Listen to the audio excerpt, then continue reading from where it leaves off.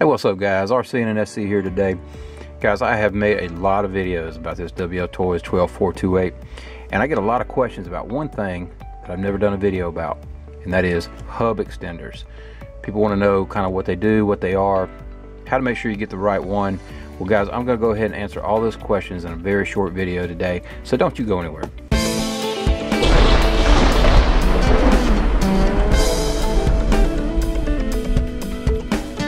Alright guys, thanks for hanging around. We're going to try to get through this really quick, but I am going to try to answer your questions as best as I can. Let's talk about the stock hub adapter. Okay, this is a hub adapter. It's just a little hexagon plastic piece, and what it does is it goes over the axle, and there's a little pin right here that goes through the axle, and on this piece right here there's a little cross shape. It doesn't matter which way it goes, but these slots will actually engage that pin. It locks in, and then what you do is you put your wheel on, and that hub adapter will engage into this hex female piece inside of the wheel, and then when you put it on, you'll feel it lock in, and you'll put your nut on, and that locks the wheel to the axle. Now before I move on, I want you to notice something right here between this steering rod and the wheel. I have about 1/4 inch of clearance. That's going to be important as to why we are going to need hub extenders. So let me take this stock wheel off and the stock adapter off, and let me put this back on. So we're going to demonstrate why we need a hub extender, and that is, this is an aftermarket wheel, and it's quite a bit bigger than the stock wheel. If you see, it's taller, and it's a lot wider.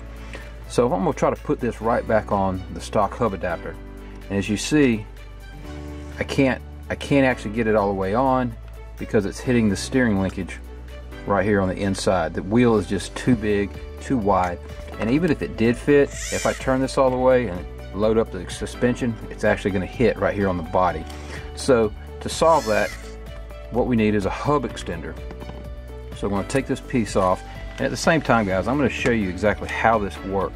Now this is a hub extender. Let me put my little jack stand under here, and you have the same little slots each way. It doesn't matter, but this is 20 millimeters long as opposed to this being about 5 millimeters, and obviously it's going to extend it out as the name implies, and it's going to engage into that pin as well.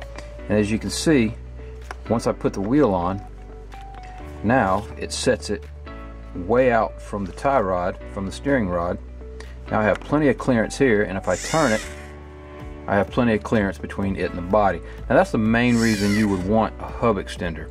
So let's talk about how this actually goes together. Now you see that this piece engages into the wheel. If I can get it back out, there we go. This will go on, and this piece right here is like an extended nut. Since the hub extender comes out so far, the threads are up inside here, so they don't even stick out, so you couldn't get a nut on it. So what this piece does is actually goes up inside there and will engage those threads, and then you can lock the wheel down. So it basically goes like this. Let me show you really quick here. You put your wheel on, lock it into the hub, your nut will go up inside, if I can show you like that, and then you'll just simply tighten that down until it engages the threads nice and tight. Once you lock that down, then you have all the clearance that you need. That's the main reason you would need hub extenders. You can actually just put them on if you want, because they obviously look cool. They widen the stance, which lowers the center of gravity, which helps keep it from tipping over. So those are all advantages, obviously. So let's talk about how to be sure that you can buy the right one for your needs. What you need to do is determine how much space you need to come out to get the proper clearance. This is 20 millimeters. I kind of figured it would be about 15, and 15 millimeter length is available. I just wanted to go a little bit wider, just simply because I just wanted that, a little extra stability, because this car is very tippy anyway. The second thing you need to know is what thread size this is. Guys, I can tell you already, I already know it's 4 millimeters, but just put some calipers on it. I'm getting about 4 millimeters. So that's 4 millimeter metric thread. That's important too, because this piece screws onto it, so it has to be the right thread or else it won't work. Not all cars are 4 millimeter. I have a WLToys A959B. That axle is only 3 millimeters, so this particular hub extender would not work on that because this would be too big. So the last thing that you would probably need to know is exactly what hub you have. This is a 12 millimeter, which means that this piece right here that goes up into the wheel from flat to flat, 12 millimeters. So those are really only the three things that you need to know to buy the proper hub extender: is the length that you need to come out to achieve the proper clearance, the thread size on your axle, and the hub measurement inside of the wheel. And make sure you measure the wheel that you're going to put on it, not the stock wheel that you took off.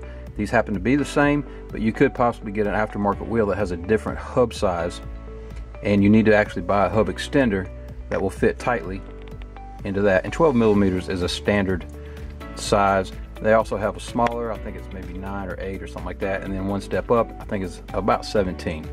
So guys, those are the three things that you really need to focus on if you want to buy some hub extenders, to be sure that you do get the right one.